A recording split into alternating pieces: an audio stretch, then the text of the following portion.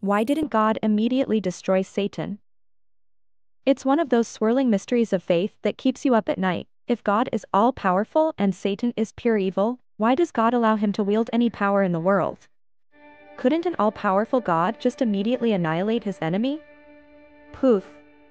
No more spiritual harassment and temptation for humanity ever again. Problem solved, right? Those kinds of logical questions used to really trip me up too until I started rethinking popular assumptions about God's motives. We often view power as a zero-sum game. For God to show supremacy, he must dominate and destroy all rivals.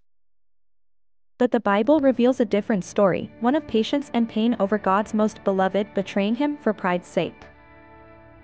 We're told Satan was initially the angel Lucifer, a glorious high-ranking cherub in heaven who fell from grace and took a third of the angels with him.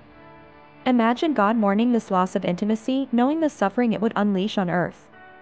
In Revelation, it suggests God still laments Satan's rebellion and ultimate destruction. Rather than obliterate his fallen angels in righteous judgment, God established parameters for Satan's activity, limiting his sphere of influence. God knew tested loyalty chosen freely in love meant more than forced puppetry without choice. In his compassion, God tarries to allow every opportunity for repentance just as he does for us. Peter writes that God is patient with you, not wanting anyone to perish, but everyone to come to repentance. Could God eliminate Satan but chooses not to for some secret divine purpose?